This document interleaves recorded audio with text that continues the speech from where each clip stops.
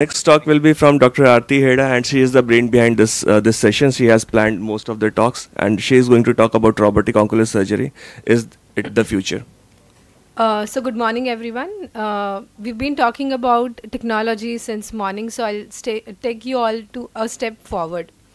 So let me ask one question to our panelists and the audience. How many of you think that there is a future for robotic ocular surgery? Okay, let's say 50% of the people in the hall say that there is a future. So I would like to thank AIOC and AIOS for this wonderful opportunity. These are the disclaimers of my presentation. I generally don't give it, but you're not allowed to sleep in my talk. You're not allowed to look in your phone, and you're not allowed to leave the hall, because this might be a little boring, little theoretical, but I really can't help it. And one more thing, I have not used any AI or chat GPT to create this presentation, so bear it with me. It's human nature to strive for perfection, may it be making chapatis or doing surgeries. Nevertheless, manual surgical procedures are constrained by the physiologic limitation of human surgeons. Precise physical manipulation of intraocular tissue is hindered by inherent hand tremors and inability to sense forces between these human tactile perception and lack of sufficient depth perception to resolve microstructures or identify the tissue planes. So robotic systems have been widely incorporated into many surgical applications because of their higher precision, greater maneuverability, and potential for improved sensing capabilities compared with the manually performed surgical procedures.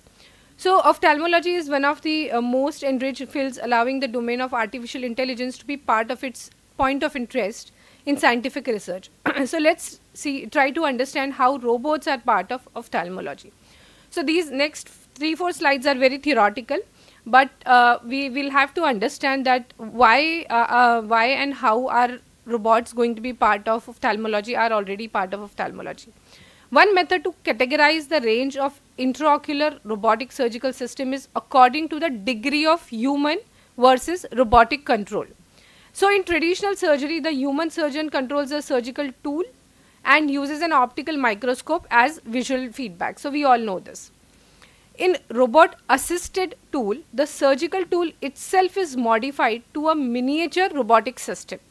The surgeon controls this tool to perform a hands-on surgical procedure, while the robot tool offers tremor cancellation, depth locking, and other features. So example of this is Micron. In teleoperated robotic surgery, the surgeon controls a robotic system through joysticks and uses an optical microscope or digital heads-up display as visual feedback. The joystick motion is directly mapped to robotic motion, and therefore advantages such as haptic feedback, tremor filtering, and motion scaling can be implemented very easily. Then is the cooperative robotic system. The surgeon holds the surgical tool simultaneously with the robotic system and uses a microscope, or let's say an OCT, as visual feedback. The surgeon maintains direct manual control over the motion of the surgical tool, while the robot system provides assistive compensation for hand tremors and allows for prolonged immobilization of the surgical tool. So finally, in a partially or fully automated system, the robotic system is tightly integrated with the microscope to provide feedback and guidance to the motion commands of the robotic system, which directly holds and operates the surgical tool. So specific procedure or steps of a procedure are automatically performed by the robotic system, while the surgeon supervises through the provided visual feedback. Now let's talk about the practice. So now you can relax, the theoretical part of it is over. Now let's talk about applications for surgical robotics in ophthalmology. Laser-based surgical procedures such as femto-laser cataract surgery has already provided superhuman level of accuracy and safety to lower intra-op and post-op complication rates. In addition, microscope integrated OCT have enabled improved visualization and introduced the ability to accurately sense depth during the surgical procedures through incorporation of a real-time OCT. By standardizing the treatment, a robotic system could enable every surgeon to improve the outcome. Another potential future benefit is reducing posterior capsular opacification through complete polishing of the entire capsular bag.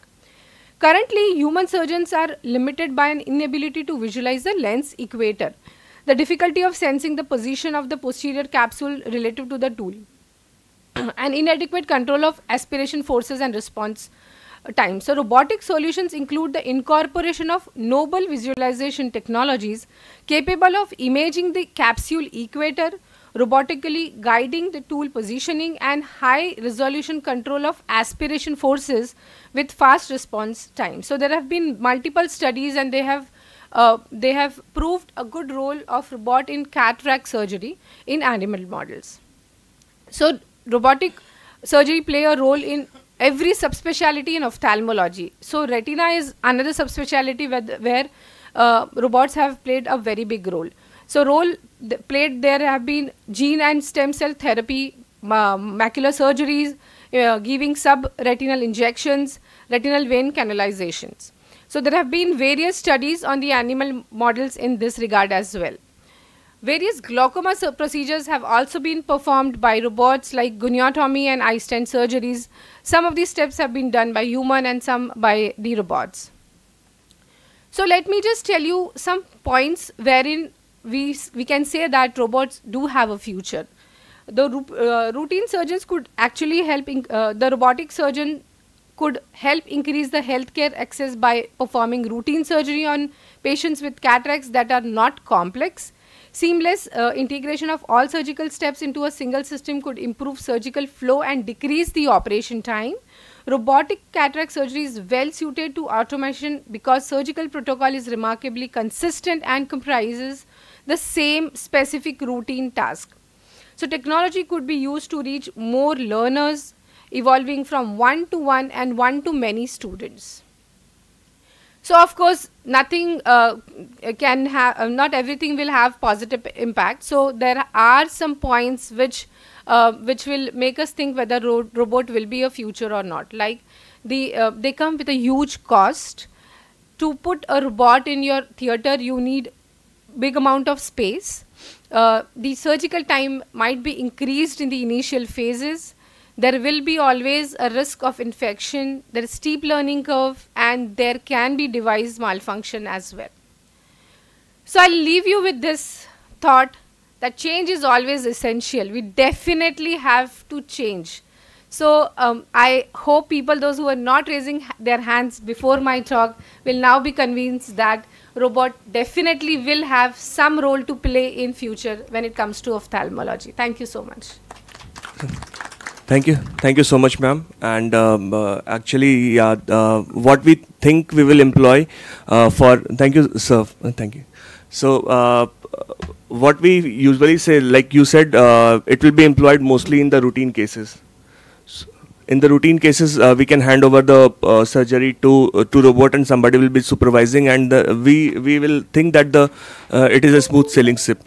But we tend to forget that there is one human element that we can't eliminate, is the patient. The patient factor will always be there. There are cases which seem routine, and sometimes there will be the patient might move and cause a PCR. Everything is going good, and then suddenly a PCR happens. Then will a robot that has been trained to do a routine cataract surgery will able to save the day, or will there be a provision for some human to step in that system, because that system, and there won't be any microscope or somebody just to immediately step in and take it over. So how do you feel about it? So the robots are fed in such a way that they will not have any complication, and if there is even a single sign that there can be a complication, or let's say robot has caught the posterior capsule, the machine will stop. It will not move further. So that's what. So let's say a junior is operating and a robot is operating. You can definitely rely on a robot more than junior, because junior will not know when to stop, but robot will definitely know when to stop. It's not that we are giving everything in robots and we are sitting with coffee in our room and robot is operating in the theater. It is not going to happen that way. Robots are not here to replace us. They are here to help us. So we may have to decide that these cases we can say that that can be safely done. That does not mean that you don't have to be around. And we know that these cases definitely will, and it is still evolving. So there have been some incidents like 10 years back in orthopedics that the patient had to lose both her knees because it was getting operated by a robot and they were not able to intervene in between. And then people thought that it might not have any role. But then again, they made some changes and it does have a role in knee surgery now. So it is still evolving, but we can definitely say that it will have a role. How much and how, we still don't know. When I was reading up for this, ma'am has covered the maximum part. See, removal of epiretinal membrane has been actually done. There are 3 cases in human eyes where subretinal injections were given by the robot. So you can definitely, as ma'am said, you cannot, robot can, help in, like corneal trephination can be done by the robot. So of course it has to be taken over by the surgeon. So a part will be done by the robot. So it is going to make it easier, and there's also an audio feedback that you get in the robot. So they'll keep on telling you, they give you that feedback that where you're going, the depth level, depth perception that we probably won't be able to understand. So that actually reduces that. It's been seen that it's published that 50% chances of PCRs have gone down with the robots being there. So, like the earlier model, Da Vinci was trained where there was actually a surgeon who was handling the movements, and it was just somebody eliminating the tremor. And then they started removing the human intervention altogether, as you said, and there was no provision for somebody to step in. So probably the future models will have some provision where somebody can step in and save the day if something happens. I think that will be the way forward. That way we can take, because it will be a boon if it comes in a setup like ours, where we can employ a robot to operate throughout the day and somebody just can take over just the supervision part. Then a lot of unmet need of cataract actually can be treated, and we can reduce the disease burden in coming days. There was a huge discussion the other day on that let's say if a surgeon himself has too many tremors, will he be able to operate the robot, So what's the point? So we keep on saying that, tremors will be reduced with the help of robots. So probably they are designed in such a way that a particular amount of movement is allowed, and beyond this it won't be allowed. So somebody who's shaking a lot, it is just like a camera gimbal, where even if you are shaking your hand, the camera becomes stable when you are moving. So it becomes something like that based on gyroscopes. So Dr. Abub is here. I think he has got some other engagement and is not here. So that brings us to the end of the session. It was a very nice session, and thank you everybody for attending. I would like to invite all the AIOC members to come on the stage so we can have a group photograph.